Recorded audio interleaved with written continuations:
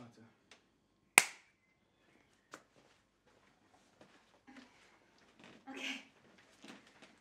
So, can you tell me how you first heard of the Leningrad Trial, and can you start with the sentence that describe your action? You can start with, "I was an activist in Zionist underground in city such and such," and then you can tell me how you heard about the Leningrad Trial.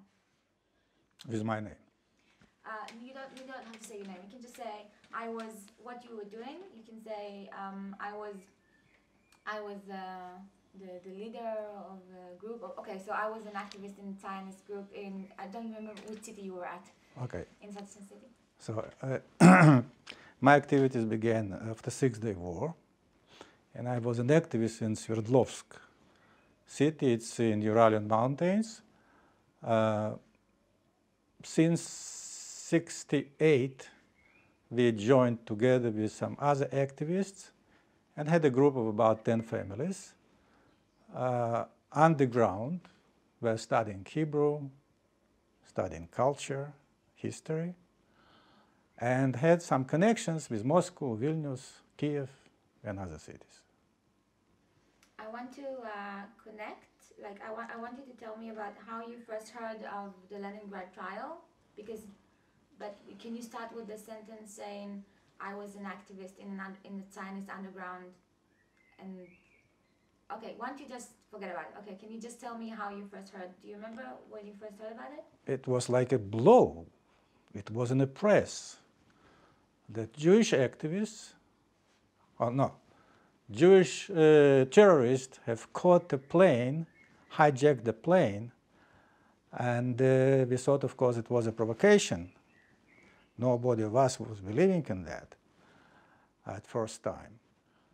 And we even were talking to abroad that it's just next step to oppress Jewish movement in Russia. And after that, gradually, we began to understand that it was something for real. Why did you say terrorist? I wonder.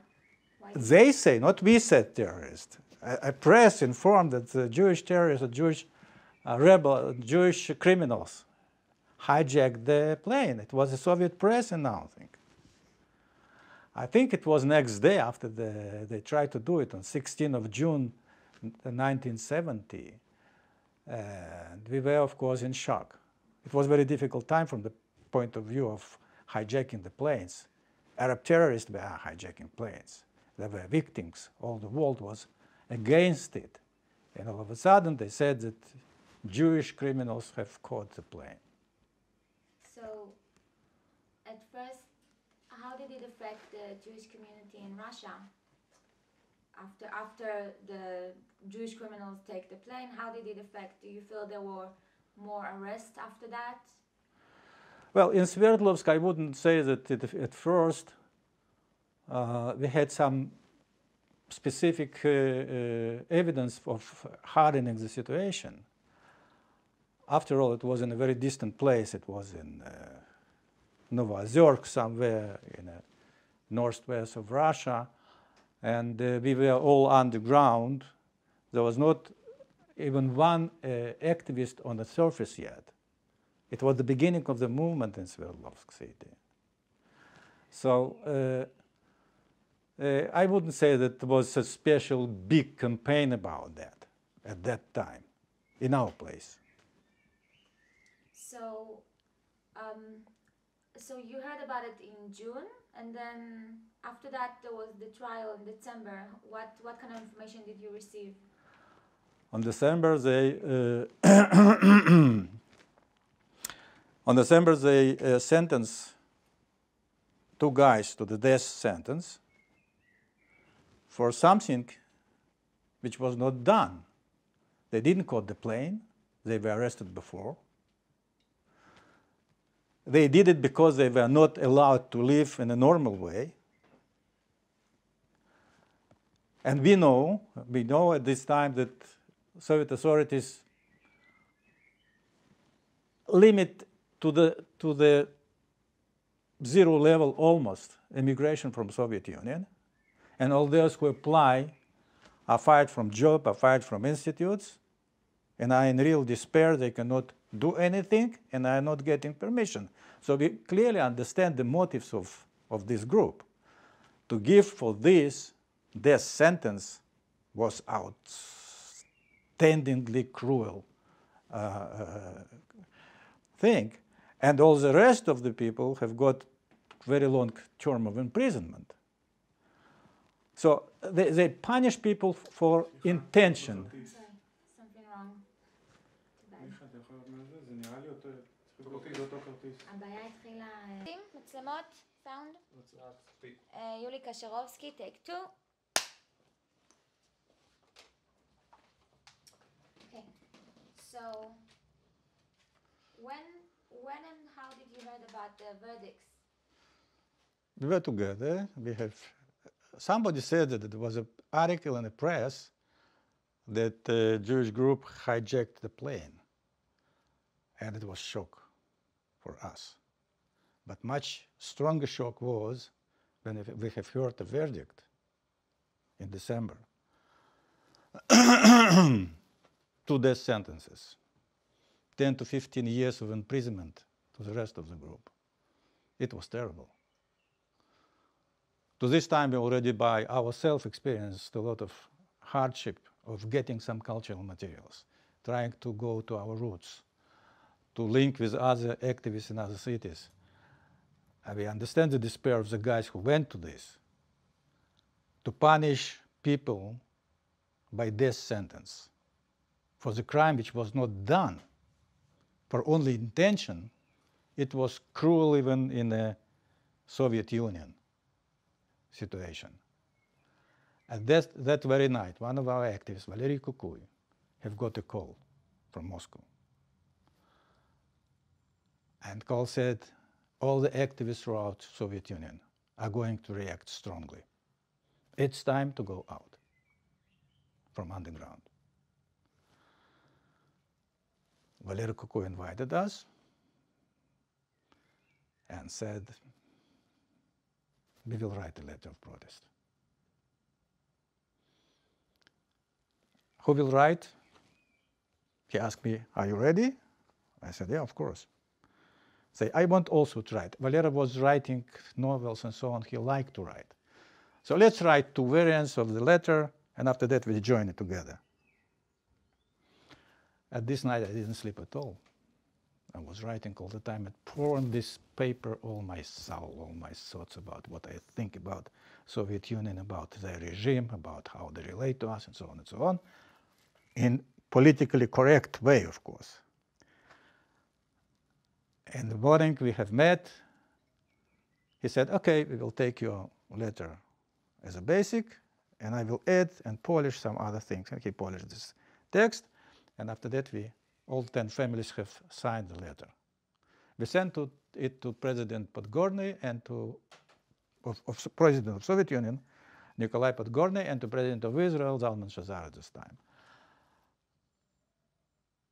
And after that, our saga began as well. In a couple of weeks, we already felt all the KGB was after us, cars near the homes, invitation to the KGB to interrogations,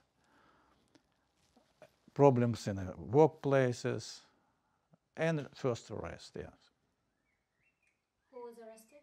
Were you arrested? Yeah, I was the first to be arrested, really. I was arrested for 15 days. And after that, they added another 13 days because I announced immediately hunger strike. They put me in a punishment cell immediately to show me all the hardship which can face a person who will be really arrested. At 15 days, it was administrative arrest, not so serious. And 3 days after me, Valery Kukuy, another guy who was co-author of the letter, was arrested. He have got after that 3 years of imprisonment.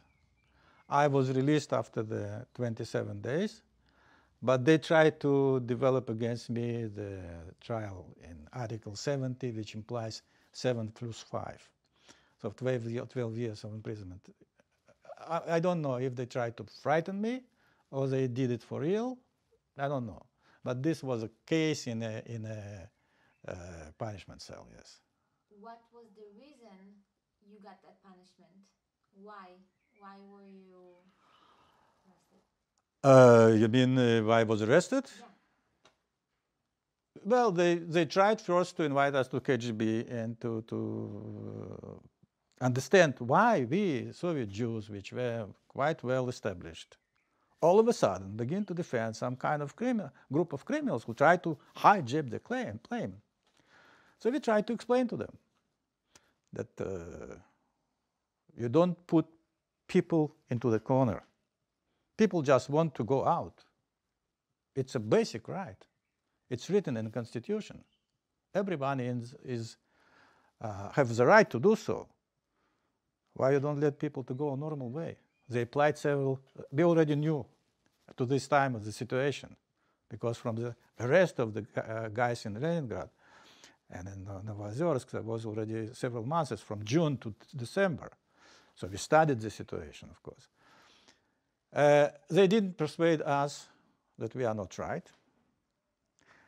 They said that if we will not express our regret for what we have written, and I said, I have written the letter. He asked me who have written the letter. I said, I have written the letter. If they ask me who else have written the letter, I said, in KGB, I don't talk about this kind of matters. You know, we all know, KGB several times were excessive in punishment people. We all know the history of KGB. I don't want to talk about third people and other people here. When they asked Valery Kukuy who have written the letter, he said, I have written the letter. We didn't refuse that we have written it. But at the same time, yeah. So there were 12-hour investigation in the KGB first. After that, I was invited to my, I was writing postdoctorate at this time in an institute, and my director invited me, and there was another 3-hour talk. He asked me if I have difficulties, what I'm not satisfied with, and so on and so on and so on. I said, in the job, okay, but this guy are not so guilty. You can punish them for intention, not more than that. 1 year, 2 years, death penalty. So he said, if you will not refuse from your, and I said, I also want to go. I don't want to live in this country. I don't respect the country. I don't respect the decision. Its decision. I want to go as well. He said, if you will not change your decision, next day you will face more and more difficulties in your life. You will lose your job. You will lose your postgraduate studying.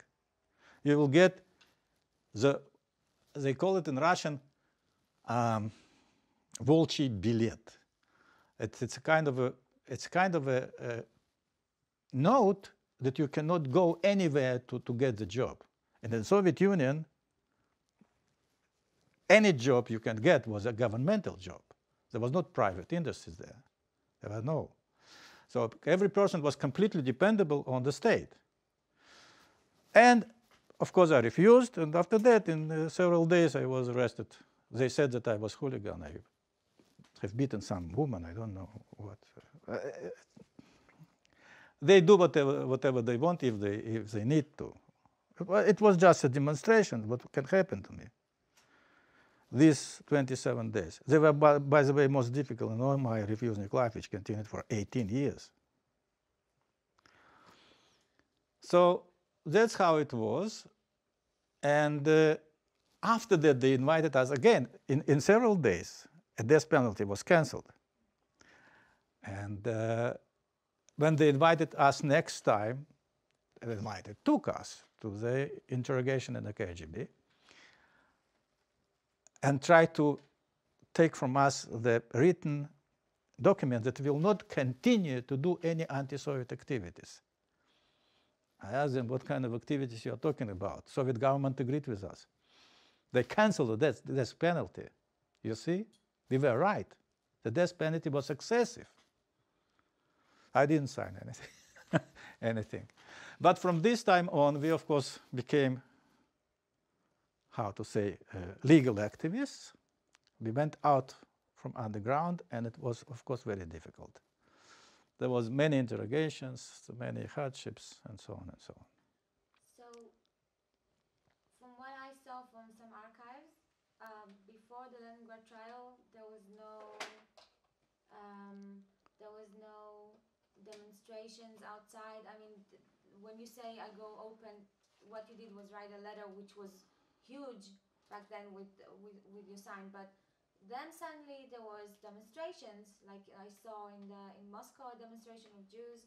So, do you think that the fact that the world finally reacted to the death sentence, to the Leningrad trial, gave courage to the Jews to rise up and speak out? I think that the hijacking of the plane and death sentences for that became a milestone in the whole movement. There was movement before the Leningrad trial and after Leningrad trial.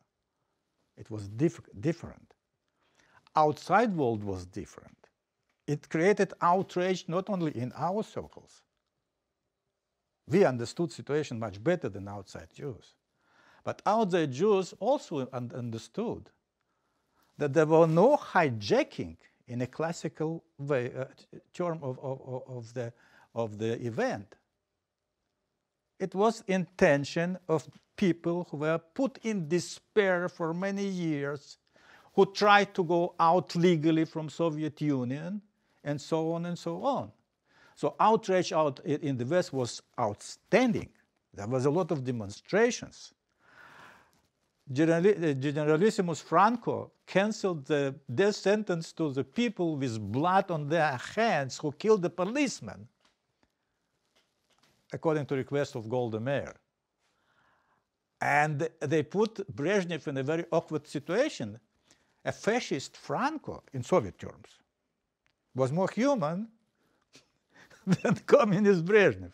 So he had no alternative but cancel the death sentence. But the pressure from outside was ongoing, stronger and stronger and stronger. People all of a sudden understood that there is a real problem inside Soviet Union. Before that, Soviet Union always cancelled that such a problem existed at all.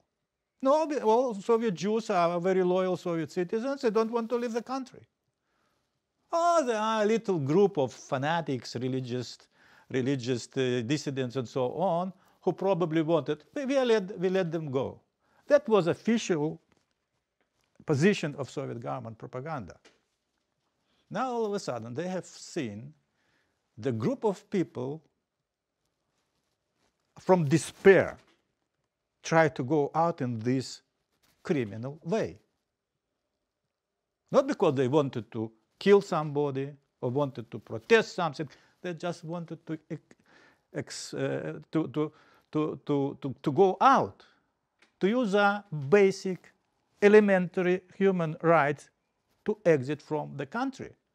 In the whole Western world, moving was free. There was problem to enter the country, not the problem to go out of the country.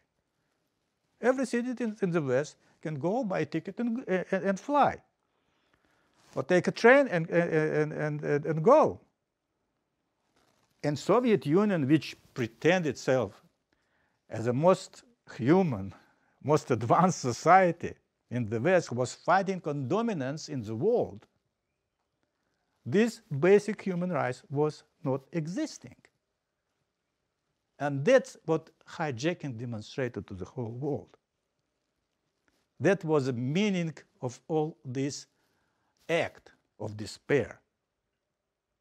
Of course, it demanded also a lot of courage to do so in Soviet conditions, with the KGB and complete control over the government of the society.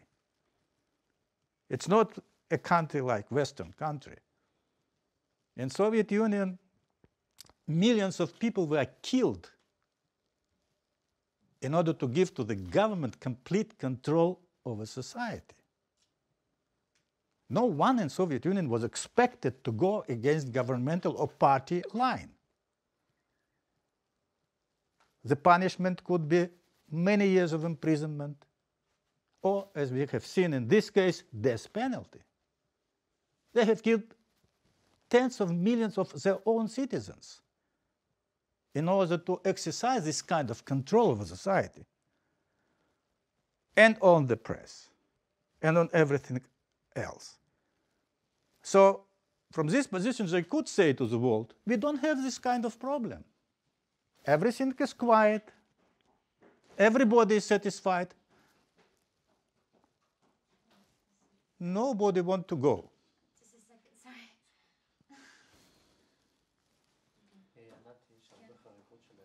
כיסא? כן. בוא נעצור שנייה אחת, נחליף כיסא.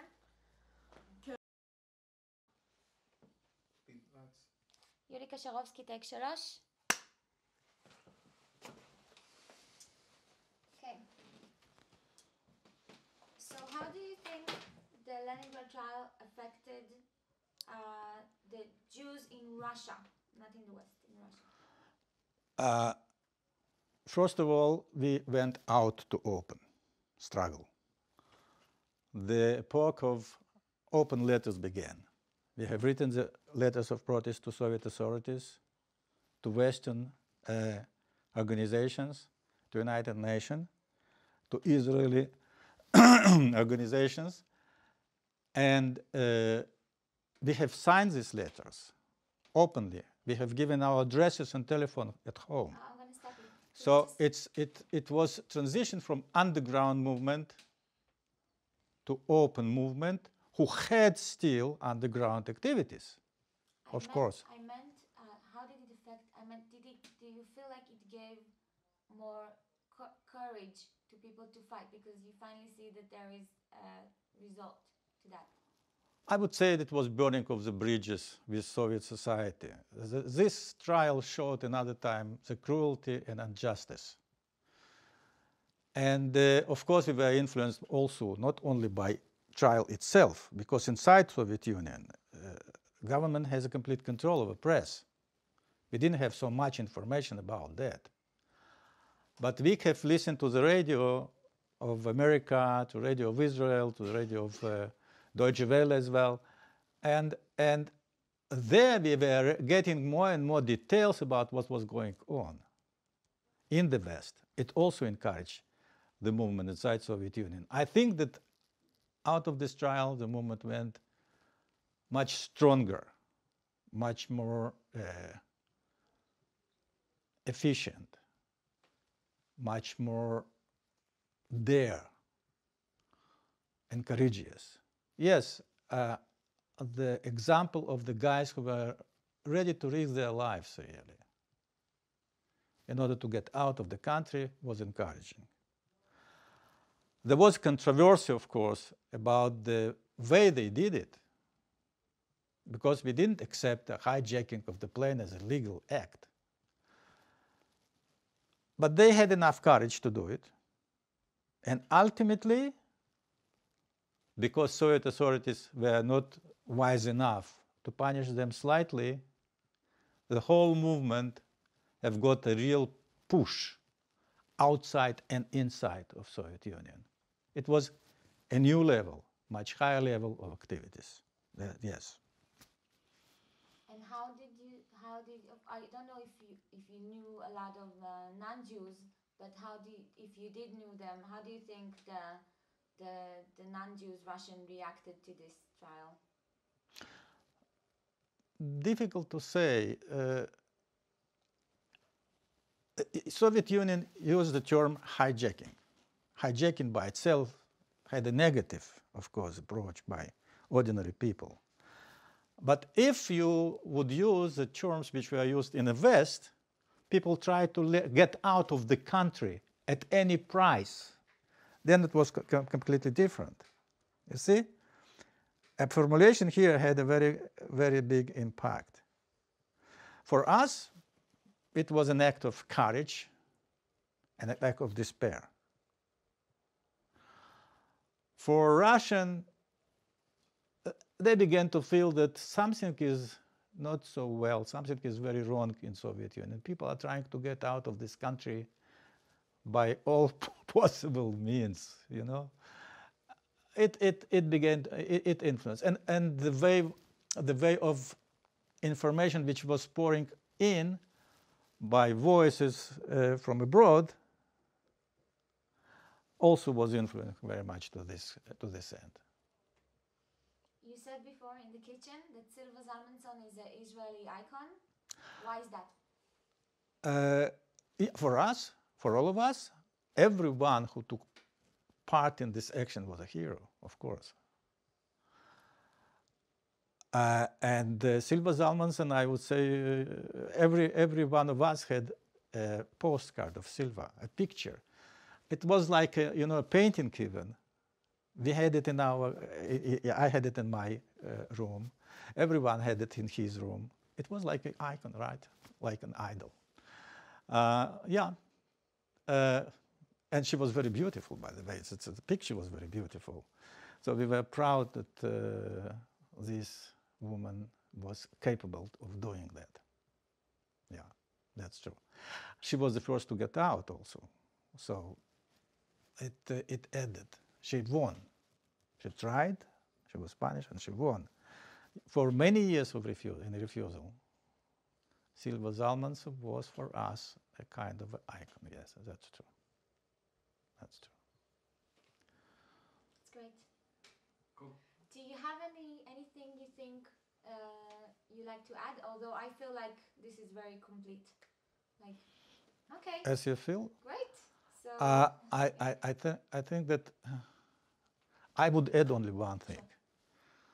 We didn't know the people who did it, but after I have a chance to meet with some of them, I realized that they earn even more respect than we had to them, because everyone was a person with a clear-cut outlook, intelligent, people who can be an example for many others of the way they have lived their life without lie and without bending to the authorities. It's very important to live its person's own life. They did it. And of course, they deserve a lot of respect for that. when did you make Aliyah? 89. It was 19 years after hijacking. They came earlier than me. I applied in 71. I was 18 years in refusal. Great, thanks. Okay.